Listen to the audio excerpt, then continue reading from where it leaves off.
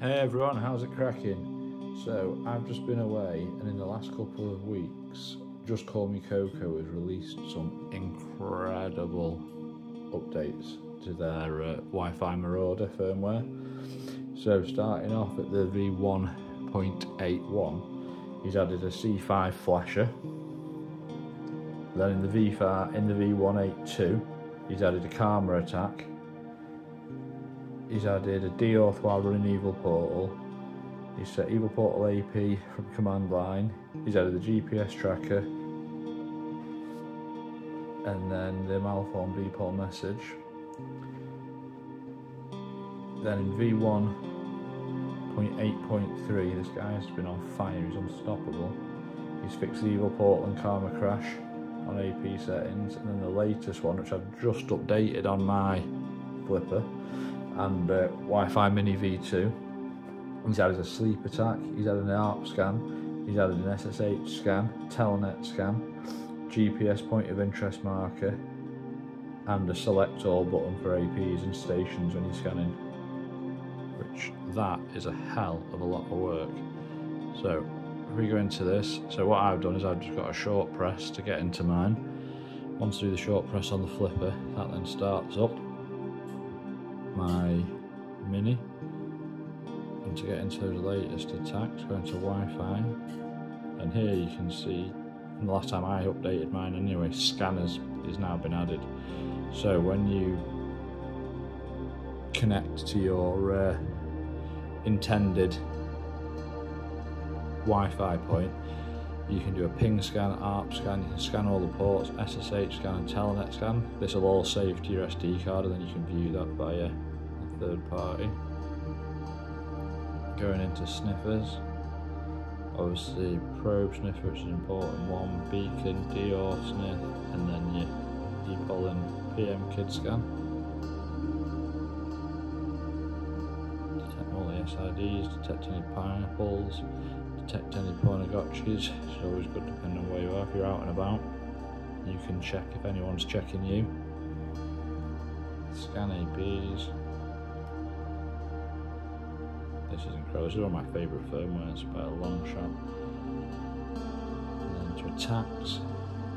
So we've got all the usual attacks, and then you get down to the new one, which I've not tried yet, but I'll do, is the karma attack. Then you've got bad message targeted, associated sleep attacks. So I've not played around with those yet, but I'll have to play around, work out how they do, and then get a video on for those as well. I know for the karma attack you have to do a probe request attack, probe not attack, you have to do a probe request sniff. Once that's run its course, once you go into karma, go back, go into your attacks, once you go into that, you go into karma, and then it'll bring up the available networks that you can launch the karma attack on. There's some seriously cool updates. He's definitely leveled this up. This is one of my favourite firmwares anyway. But now the versatility of this for your pen testing, for just general hacking fun, is incredible. So for anyone that's new to it as well, to start this bad boy off, most of the time if you want to scan your APs, which is your access points, let this run. You can see at the top here it's cycling through all the different channels. Once it starts to pick up networks, they'll start to drop in, and they'll drop in from 0, 1, 2, 3. Once it picks up the network that you want, press the button, stop that, go back, go down into general, and this is basically the way how you start any of your attacks or investigations. Go down to select AP, you put it in a nice dark colour so it's always hard to see.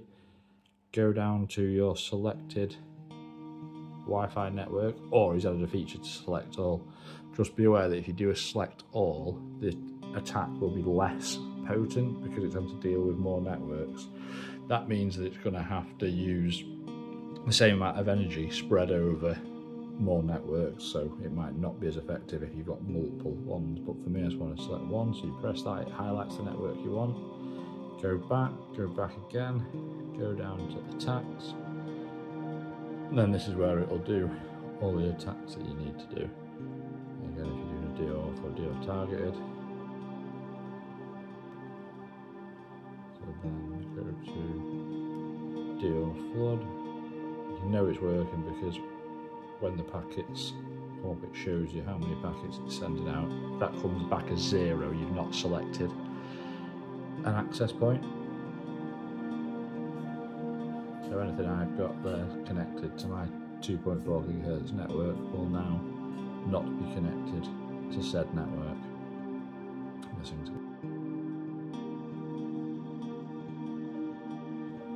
Some of my favourite things with this as well is just the sniffers and watching the packets. The packet monitor. Just seeing what traffic is actually going through your network. Here to channel analyzer. There's a really nice visualization there, and it just shows all the stuff that's getting pushed through your network. Such a cool firmware, this is definitely one of my favourites.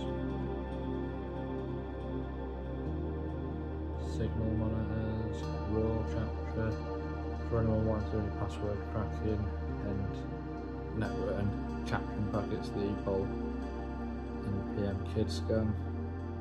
Once you let that cycle through all the different channels, but once you've got that, it saves the files to the SD card as a PCAP file, and then you can extract those and then use different programs, Jack the Ripper and Hashcat, to then break those hashes and those passwords. Lots of fun to be had with this. If there's any other things that you want me to do a deep dive into or look into more, let me know. I will be doing some more videos on this because it's literally one of my favourite things going. Obviously that's the Wi-Fi. Go back onto the Bluetooth.